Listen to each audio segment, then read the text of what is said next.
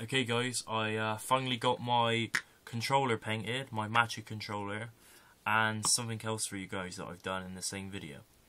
So obviously you guys can remember my Mega Drive, my custom painted one. Well, I did the matching controller, finally. There it is. Same start ABC, and then D-pad in white, and then the cover in white.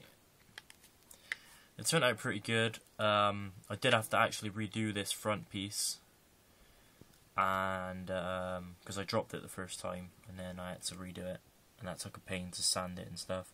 The D-pad is a slightly different shade of white. That's because I ran out, bought another white. It was cheaper, but it was slightly a shade different. So that's kind of how this one came out. But nevertheless, it came out perfectly. Works fine. And matches fine, which is brilliant. So that's my controller for you guys, matching. And on to the second thing, which is this, which is a blue cartridge. Now, I had a faulty game, didn't work at all, done everything I could, so I took the sticker off, and it was pretty beat up. You can see it's already got all these scratches underneath, where it was just an old case and it's just been really badly beaten up. So I got it. I thought I'd take the sticker off and just paint it in blue. And now, as you can see inside, there is no game in there. So what I'm going to use this for, I'll get your Mega Drive. Obviously I've matched it blue, and because there's no game in there, it is going to be a dust cover. You're probably thinking, well, this is kind of a dust cover already. Well, it is, but there's still gaps and stuff around the outside in there.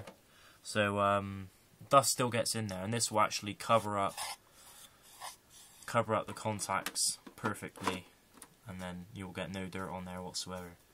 So it's a good idea if you have a faulty game.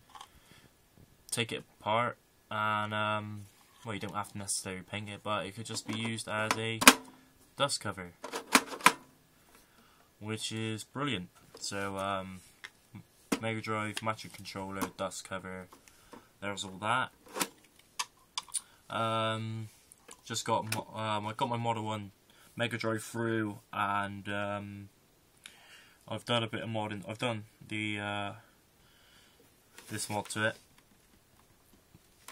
and I put a super bright red LED in there. I'm not going to be painting that one, but I might paint the ring around the outside, and then maybe the power, volume, and reset button. So yeah. So thanks guys for watching. Please comment, subscribe, and I'll see you in my next video. Thank you. Bye bye.